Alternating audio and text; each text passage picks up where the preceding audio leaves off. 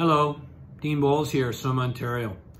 525,600, 8,760, 365, 2, 1. These are the numbers that represent the minutes, the hours, the days, the weeks that make up the 1-year anniversary of what we have all been experiencing and enduring, the pandemic. You have done amazingly. We all share the frustration, the fatigue, the disappointment, the anger, and the fear. We hope you realize you are not alone. We're all in this together, and we'll find our way out of this period together. As I reflect, I'm drawn to the Swim Ontario website, where I'm amazed at how much information, targeted links, video interactions, real-time webinars, and teletown halls provided by staff to you with the intent to assist, inform, and help you through all this.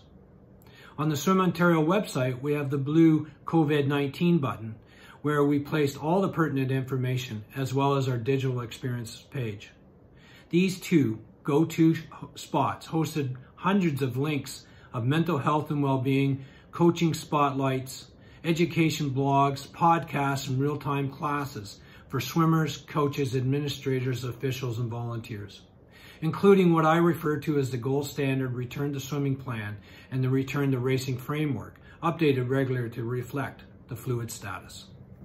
Beyond all these information moments, we had fun producing a number of the Swim Ontario made homegrown moments, such as the 11 personal next video sessions by Melinda Harrison, the 5 episodes of Deep Thoughts in the Shallow End with Coach Don Burton and his sport expert team, the 30 weekly stories featuring the swimming community by David Grossman, the top 20 in 2020 posters, the graduating class of 2020, the virtual awards and recognition show, a first time ever virtual AGM, the launch of 3 video series celebrating 30 years of the Ontario Aquatics Hall of Fame, the 7 Masters Swimming Spotlight Series, the Women in Coaching Forum, the virtual tracker and the Masters virtual ranking, and most recently, the virtual youth ID camps, and the Who We Are and the What We Do video.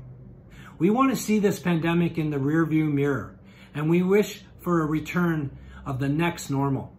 We need to hold on to the silver linings, the moments that are making us better.